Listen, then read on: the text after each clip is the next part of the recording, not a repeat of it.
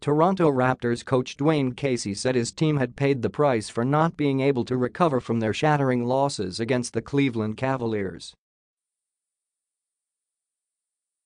"We were emotionally drunk after Game 1 and Game 3," Casey said.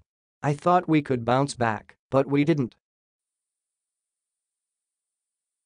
LeBron James led the way as the Cavaliers wrapped up a series sweep with a ruthless demolition of the Raptors on Monday, May 7, to book their place in the NBA Eastern Conference Finals.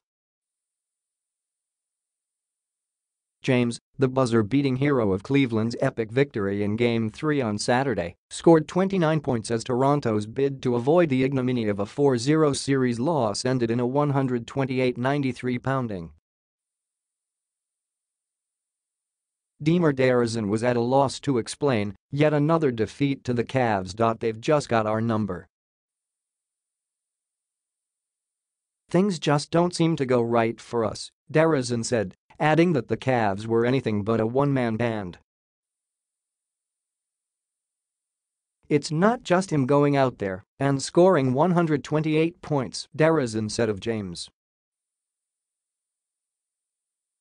"The things he does for his teammates gets them going. It's been a challenge for us over the years.